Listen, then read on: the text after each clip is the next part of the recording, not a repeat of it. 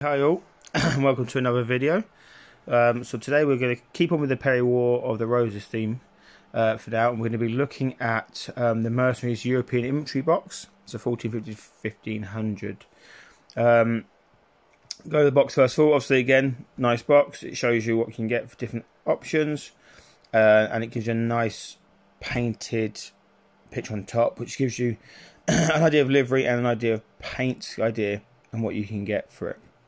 Obviously, the box makes 40 figures. That's the front. On the back of the box, it shows you some liveries for your different European areas, from France, Italy, Burgundy, and obviously Switzerland. That for things. I'm looking at either doing the Holy Roman Empire, the green and white one, because I quite like the idea it's different and it makes them stand out a wee bit more.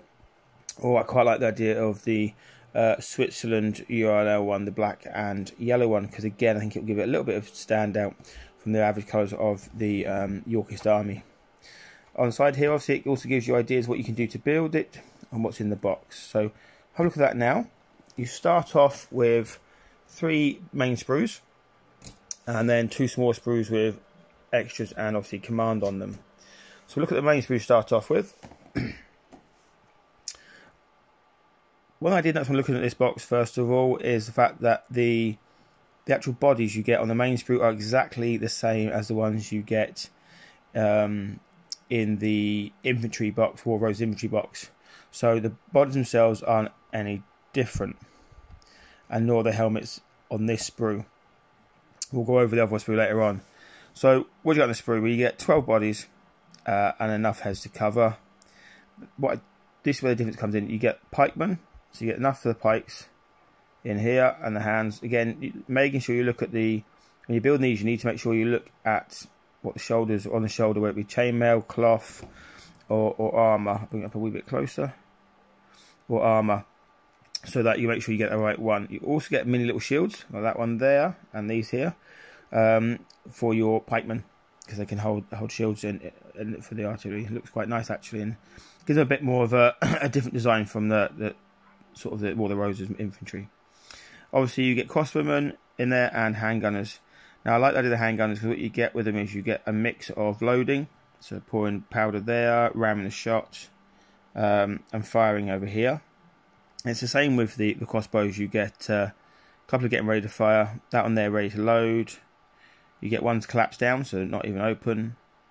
You get one shooting or firing, and one there, which is on there ratcheting up. Now, that one there I quite like, and it actually, I'll show what it comes out like on this. We'll go over this in a minute. It comes out like that. So the idea is just sort of jacking up, getting it ready, which I like. And then you also get one there that's not even hung up. So obviously you get different mechanisms you can put her in, and it gives them, you can give them a bit of variety, a bit difference, to make your sort of little 6-men units quite unique. So they're not all exactly the same, which I like the idea behind that. Obviously, I'm building these for, as I said before, for never mind the bill hook. So they have 6 men in mercenaries are in 6-men units, skirmish units. So we can look at them as I build the army up. It's slowly getting there. I've got, I've got 1 horse head to glue. I've got a unit of light cavalry. I've got a unit of men at arms so far. A unit of bill hooks and a unit of archers. In the main army, there'll be another unit of bill hooks, another unit of archers, and then that's the command over there, which is the Yorkist commands, which I'm familiar with sorting out.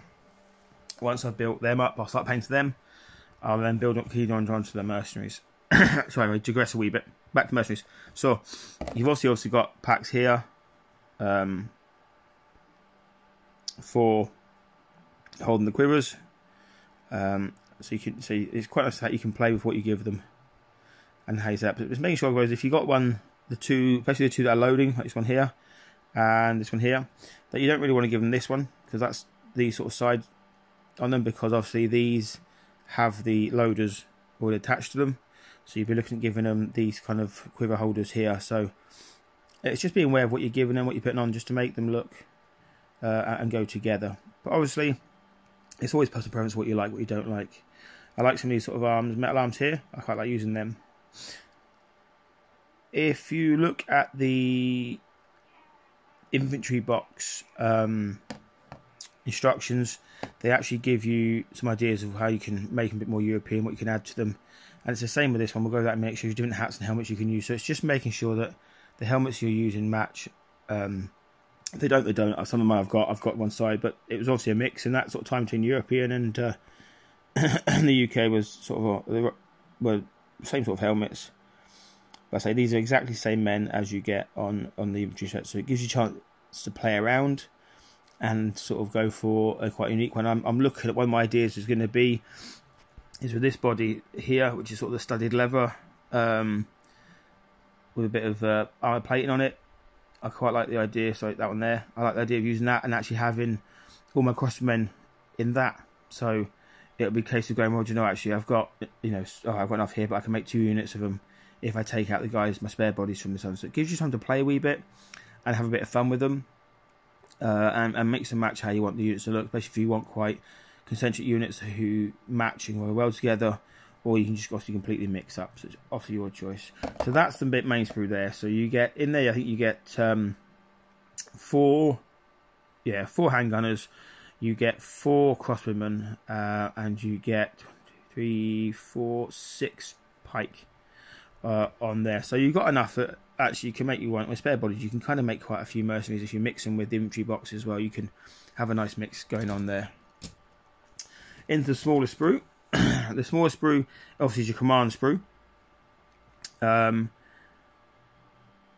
It's got a host of different things on it actually, which I really like. So we'll start off with the commanders. Again, I think it's pretty much the same as the other ones.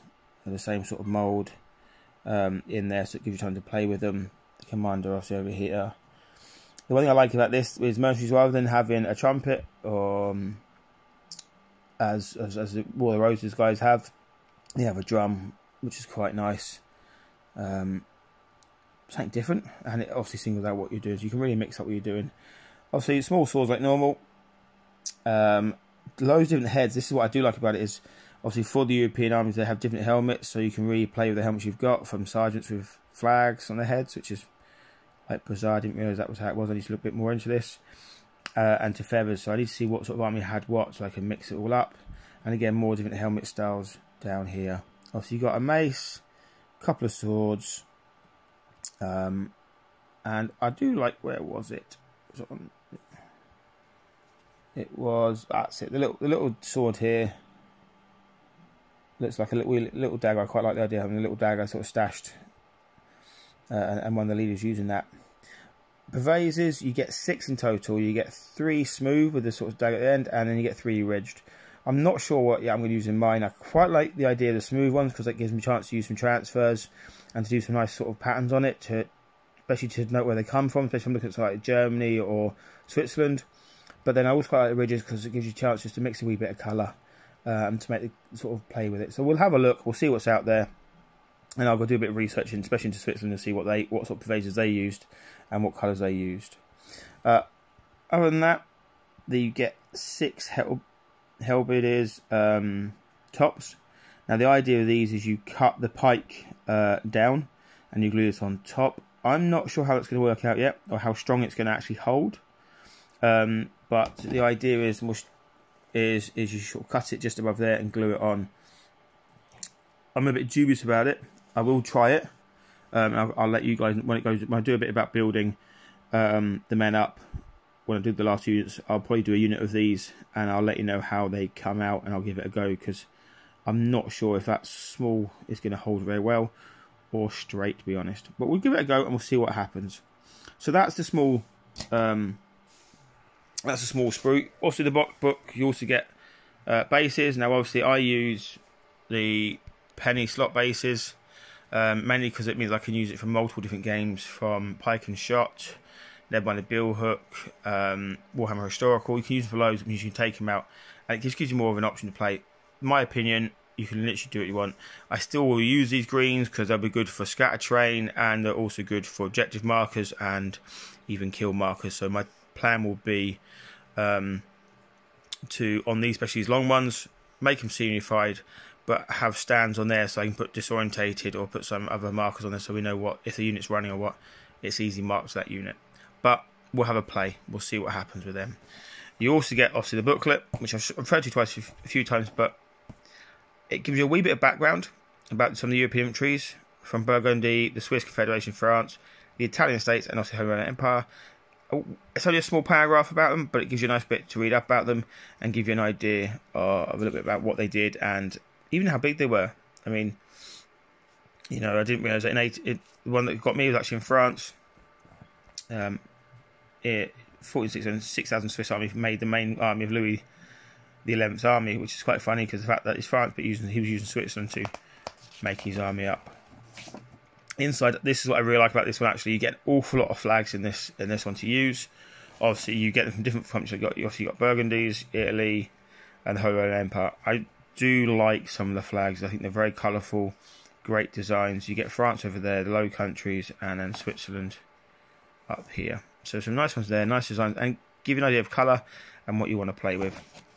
On the back, as you've already seen, it gives you some ideas again for colours for vases. And I'll give you a few build ideas and just a little bit more information about what they were wearing.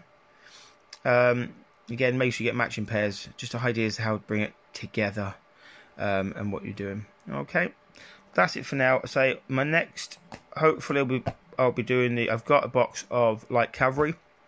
I'm using met ones in my army. I'll review them as well, but when I review the plastics, I'll review them as well. So we'll go through them and we'll have a talk about them once I've gone through all the boxes.